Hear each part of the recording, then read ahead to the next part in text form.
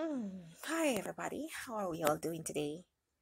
For those of you who are new, I'm Monique and I am a teacher. I have been teaching for quite a while. I am passionate about some different subject areas, more specifically English and reading. I love to write a lot.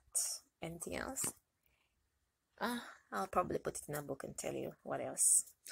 Anyway, if you are new to this channel and you have not yet subscribed, commented, or liked, or shared any of the videos, I give you a moment of silence to do so right now. Thank you. Thank you very much. Now, from the other day, we have been looking at some study tips. Now, alright, so this one I want my students to pay attention to. And of course, students can be high school, even university students, those doing postgraduate courses are very guilty. I have to put the word very before it because it's that bad.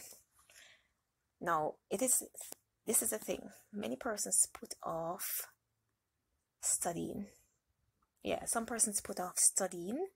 They have the time available and they do not study. They do not make use of the time.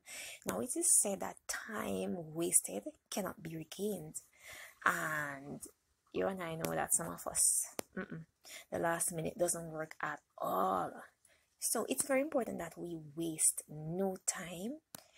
If we have available time, we make use of the time and study. Audio Jungle.